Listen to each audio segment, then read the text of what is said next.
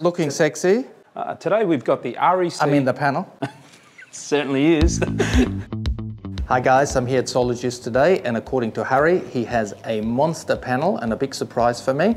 Let me find out. Today we've got the REC 470RX. They've lifted the bar once again, come in with a 470 watt panel. That's about 30-40 watts more than the average at the moment. You know, I remember catching up with you a few years ago, and you were saying that the roof space is going to be a premium. Well, with EVs and everything coming, I would say most roofs are not efficient enough and big enough to actually cater what the whole house wants. The technology in this panel is quite unique. They're using what they call the heterojunction cell. Now that uses two technologies, the monocrystalline and the thin film. Now the monocrystalline we all know and love because it's obviously... Hang on, I know that. Yeah.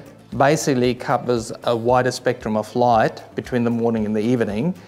But what about heat? The coefficient on this is one of the best out there at the moment on the market space, right? If you actually... What's the number, do you remember? I think it's around that. You're really testing me now. Something 0.22 or 24, it's around there.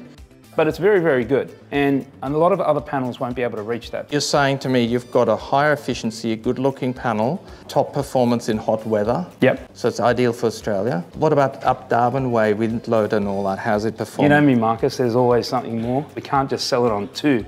We need to sell it on 3.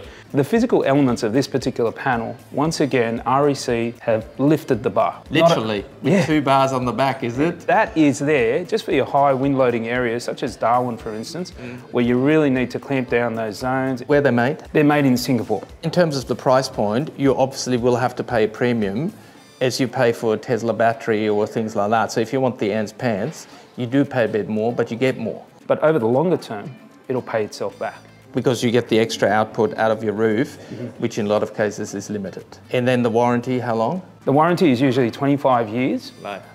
Manufacturing warranty. Now, of course, if you install it with an REC professional, he will also be covered for labour and parts as well. I actually used to have an REC panel on my roof, a 235. So from a brand point of view, I know REC's work. I know REC backs them. So if you want and have that customer who wants the ants pants, the best of the best, there's your panel. When is it available, Harry? We're looking in a couple of weeks, Marcus. This stock will be landing and we'll be able to ship to customers directly. Wow, can't wait.